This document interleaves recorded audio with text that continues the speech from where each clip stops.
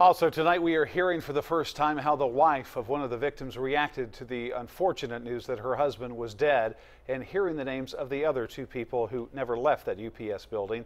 WIAT 42 News reporter Mike McClanahan sat down for an exclusive one-on-one interview with Tiffany Hutcheson. Mike joins us live with more on her perspective.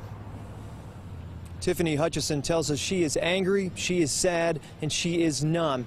And she said, without going into too much detail, Tuesday wasn't the first time she'd heard the name Joe Tesney. Hearing that her husband, Doug, had died side by side with Brian Callens describes the way they lived their lives. Tiffany Hutcheson says that she was stunned to hear about the shooting, but she was not surprised when she heard law enforcement identified the suspect as Joe Tesney. And as soon as she heard the name of one victim in the shooting, she suspected immediately that she knew the other.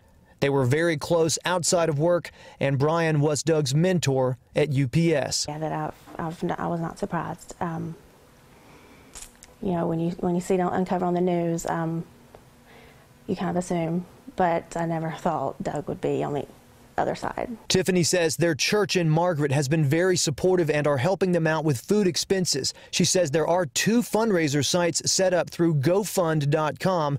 One is for Doug Hutcheson and the other is for Brian Callens.